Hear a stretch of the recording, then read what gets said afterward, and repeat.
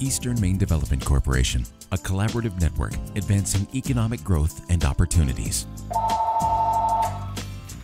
Good afternoon, Oceanside Animal Hospital. This is Colby. How may I help you? At the end of Four Paws Lane in Trenton, Maine, you'll find a dream.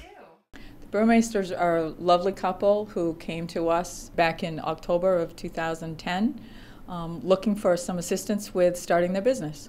Ever since my husband went to veterinary medical school, I've always wanted us to own our own practice so that I could work with him. It has been a dream of mine since I graduated from school, but it has taken a long time. I never took a business class. I didn't know anything about it. The Burmeisters had the dream and the drive. Eastern Maine Development Corporation gave them direction. They were looking for, first of all, financing.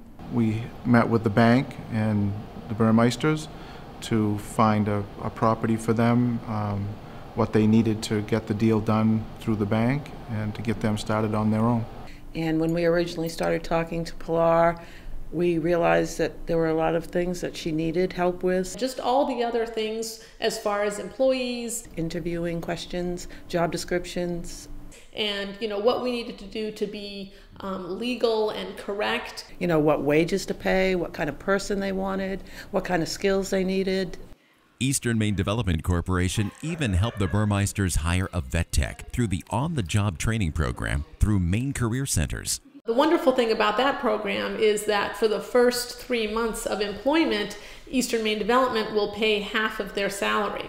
So for a brand new business that isn't generating a lot of money right off the bat, to have part of an employee's salary paid was amazing.